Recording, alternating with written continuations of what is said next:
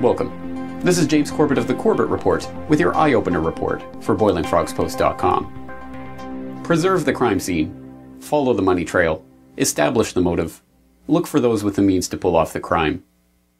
Any criminal investigator will tell you that these are the most basic principles of any investigation, but none of them were followed on 9/11. In the days and weeks after the attacks, Ground Zero was sealed off by then-Mayor Rudy Giuliani not to preserve the crime scene evidence, but to hasten its destruction. Over 350,000 tons of steel was carted away in the first few months, with most of it being sold to companies like Bao Steel of China, which paid 25% under market price for the scrapped steel.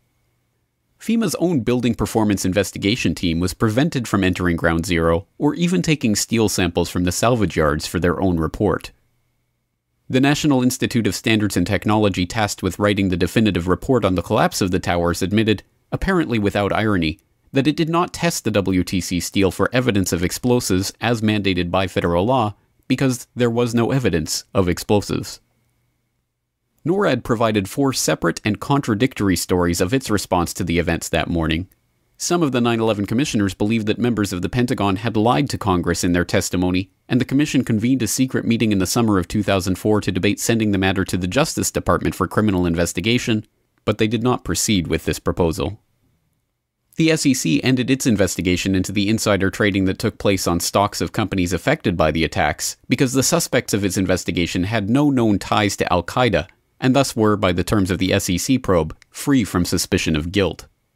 The SEC later destroyed all records related to their investigation, the largest such investigation in SEC history, as part of what it called routine record keeping.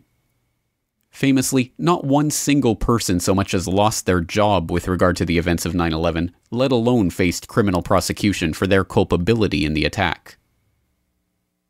Of course, there was no serious criminal investigation. No attempt to preserve the evidence or establish the means, motive, or opportunity. No inclination to follow the money. The 9/11 Commission itself concluded that the funding of the attacks was of little practical significance. From the very first moments after the attack, the fix was in. Now, 12 years later, one of the researchers who has painstakingly pieced together the details of the attack in order to identify 19 alternate suspects who should be considered in any serious investigation is Kevin Ryan, a whistleblower at Underwriters Laboratory who lost his position when he refused to go along with the company line on the causes for the collapse of the Twin Towers. After 10 years of research into the names and connections behind the 9/11 attack and its subsequent cover-up, Kevin Ryan has released a new book synthesizing that research. Another 19, Identifying Legitimate 9/11 Suspects, seeks to propose an alternate 19 suspects to the alleged hijackers that we have been asked to believe perpetrated the attacks that day.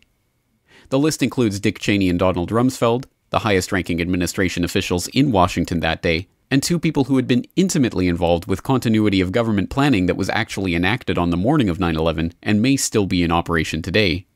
Frank Carlucci of the Bush Bin Laden-connected Carlyle Group, Richard Armitage, who oversaw the State Department which instituted the Visa Express program through which many of the alleged hijackers obtained their visas to enter the country, Louis Freeh of the FBI and George Tenet of the CIA, Ralph Eberhardt, Michael Canavan, and Benedict Sliney, who helped oversee the air defense failure that morning, Rudy Giuliani, who put the Emergency Management Office in WTC Building 7 in the years before the attack, and then oversaw the destruction of the Ground Zero crime scene, and numerous others, including corporations like SAIC, Kroll, Kuam, and Stratesec, that all had intimate ties to the events of 9/11. Earlier this week, I had the chance to talk to Kevin Ryan about his investigation, including those people who were most responsible for perpetuating the cover-up of 9/11 and blocking the investigation into these legitimate 9/11 suspects. You've been watching an excerpt of this week's Eye-Opener Report. To continue watching the report, please log into BoilingFrogsPost.com.